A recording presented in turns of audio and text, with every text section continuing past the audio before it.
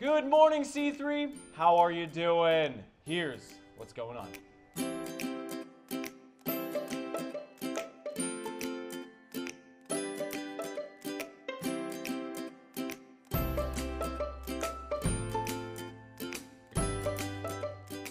Fall circles have begun meeting, but there is still time to get involved.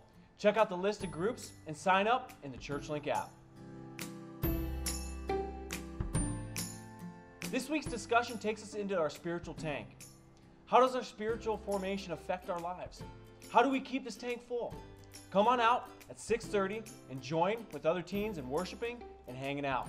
And don't forget, we serve food at 5:30. Light the Night is a great opportunity to meet and bless people when they're already out and about tricking and or treating. This year, we're expanding to 2 locations, so we need help in 3 ways. First, with a good second location.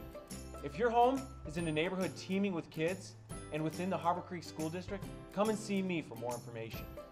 Second, with lots of smiling volunteers. Sign-ups to help are located at the Welcome and the Info Centers.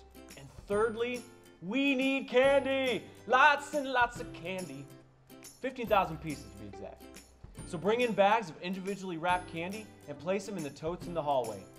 This can only happen with your help. Saturday, November 5th, from 8:30 A to 3:30 P is our annual Rake and Run. This is the most simple and practical way to show the love of God through service. And that's not all we do. The Wednesday before, we get together and bake cookies and hand them out on the Rake and Run route. So sign up at the Info Center and then come on out all day or even just part of the day to bless our local community. Let us know that you were here today by filling out a connection card or checking in on the bulletin page of the ChurchLink app. And if it's your first time with us, hold on to that connection card and bring it to the cafe after service. Our staff would love to meet you, and we have a free gift for you as well. Now, enjoy the rest of the service.